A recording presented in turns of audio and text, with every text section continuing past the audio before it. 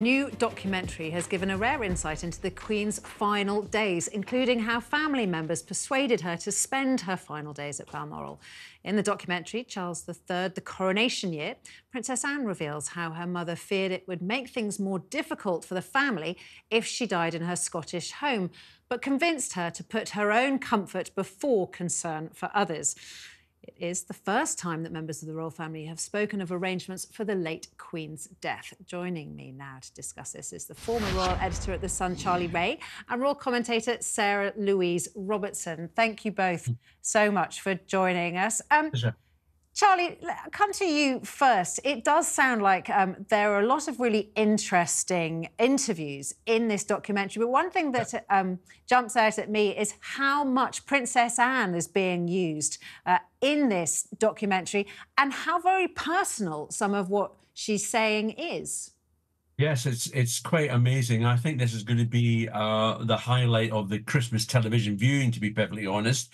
This is going to be really interesting. You're absolutely right about Princess Anne's involvement. I mean, she seems to be taking the lead in all this and making it clear that her mother was very concerned about passing away at Balmoral, but basically Princess Anne said, "Look, you can't think about that. You carry on with what you want to do. Everything's going to be fine. Others will sort it all out." And I that's not the sort of thing we have seen before since the 60s when the BBC did that, Fly on the Wall documentary, which has never been seen ever again. But it's going to be really nice to see the background, the things that happened in the background to the coronation.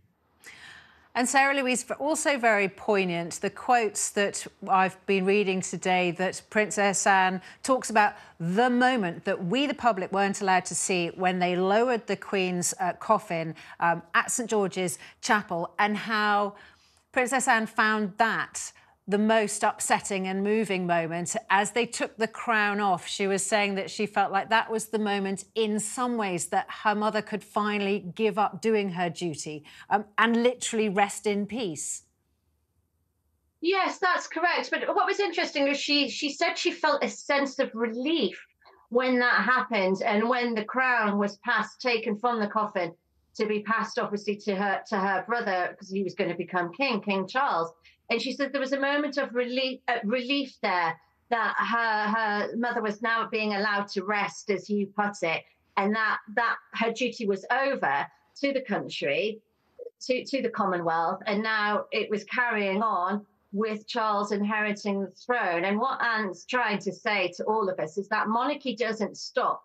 It's the 365 day of the year operation. There is no let up whatsoever.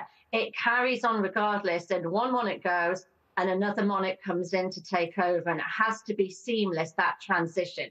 And I think Anne herself found that fascinating in a way to watch, but at the same time she's grieving her mother. We're grieving the Queen, but she's grieving her mother, but she understands the traditions have to carry on and be maintained.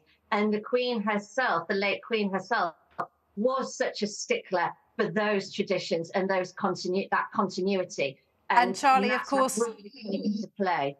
Charlie, of course, in this documentary, we see a lot of the behind-the-scenes preparations for the coronation. And I think people will be fascinated to see what it's like. And again, Anne talking about having to walk the course and check where cables might go to, television cables might trip you up and all the rest of it. But one of the bits I think people will be excited to see is a moment between Charles and William. We all remember from the coronation that moment where William kissed his father on the cheek, but we'll see some rehearsals for that where perhaps things weren't going so smoothly.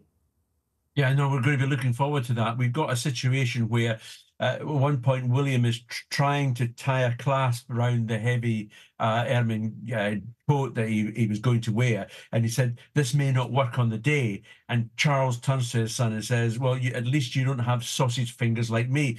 And it's actually quite right. When you shake hands with the Prince of Wales, now the King, you cannot but escape the fact that he has got podgy paws. There's no doubt about it.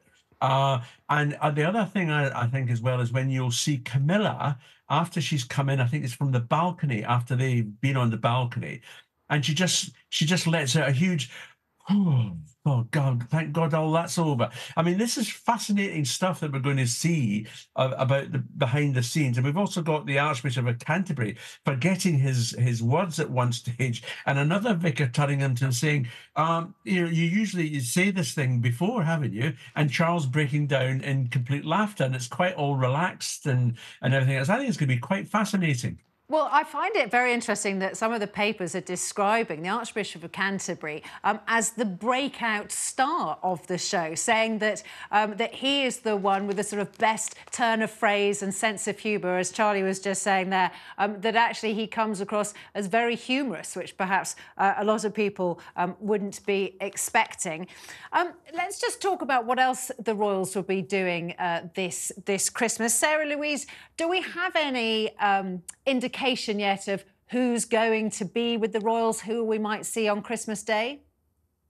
Yes, we do. Charles is already at Sandringham House. He held a soiree last night for one of Kate Middleton, his daughter-in-law's private charities, which was lovely. We've got 40 guests coming to Sandringham House for the Christmas celebrations. They include this year, for the first time, Queen Camilla's family. And that includes Camilla's sister, Annabel Elliot. She will be there. It also includes Queen Camilla's 2 children. So we'll see Tom and her daughter Laura, and then all of Queen Camilla's grandchildren as well. And we're also going to see, also invited on the list, is Charles's cousin, Lady Sarah Chatto, who was Princess Margaret's daughter. And Charles and Lady Sarah are very, very close. She's really sort of like another sister to Charles. They enjoy painting together. They have lots in common. They normally take holidays together each year. And so Charles is keen to have her there. So that carries on the tradition. And the Queen herself was very, very fond of her niece, Lady Sarah Chatto. So that's lovely. And she'll be coming with her children. One of her sons is classed as one of the most handsome young men in Britain. I think he always makes the Tatler eligible bachelor list. So he'll also be there. And then we're going to see the rest of the family. So obviously we'll see the main royals. So we'll have the Wessexes, Princess Anne, her children, Peter Phillips and Zara Tindall with their respective other halves, and then their children on top. So there's going to be lots of young people at the table this year. And what is very funny is King Charles apparently has banned any selfies being taken at the table by any of the teenagers or the young ones. He says no selfies. There will be some official photographs taken from the official royal photographer, but none of the kids whipping out their phones and taking some candid shots from around the Christmas lunchtime table. So we won't see anything like that. Gosh, but it sounds like they're for a full, fun, full day. If only the rest of us could ban teenagers from being on their phone at meal times, I think Christmas would be a lot less stressful. Charlie, of course, Sarah Louise, I don't know if by accident or deliberately didn't mention some of the more controversial members of the royal family. Let's talk about Andrew a bit. Obviously, yet again, he's been in the headlines. Are we expecting to see him with the royals? Will we see him out and about with Charles? Because, of course, Charles has had a lot of criticism for not banishing Andrew further.